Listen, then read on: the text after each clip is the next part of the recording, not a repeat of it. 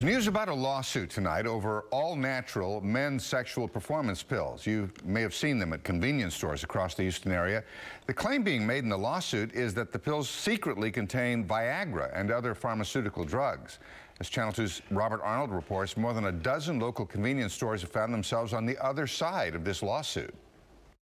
While the claim is false advertising, at the heart of this federal lawsuit is the accusation that several Houston area convenience stores are selling natural supplements that actually contain a drug that can only be prescribed by a doctor.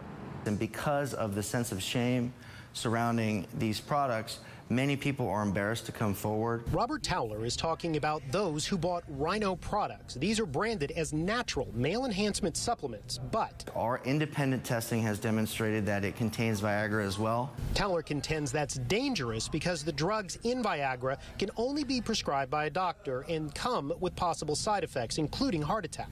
The lawsuit names 15 companies operating convenience stores across Houston. We visited one store where the owner said he didn't know about the lawsuit. Basically, they're saying there actually is a drug, but yanked the products to be safe.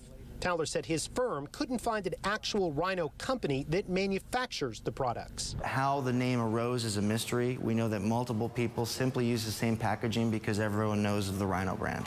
Towler says the same thing goes for wholesalers and distributors who he says also don't exist on paper. Towler says his firm has found about 200 stores selling these products. Reporting from Southwest Houston, Robert Arnold, KPRC, Channel 2 News.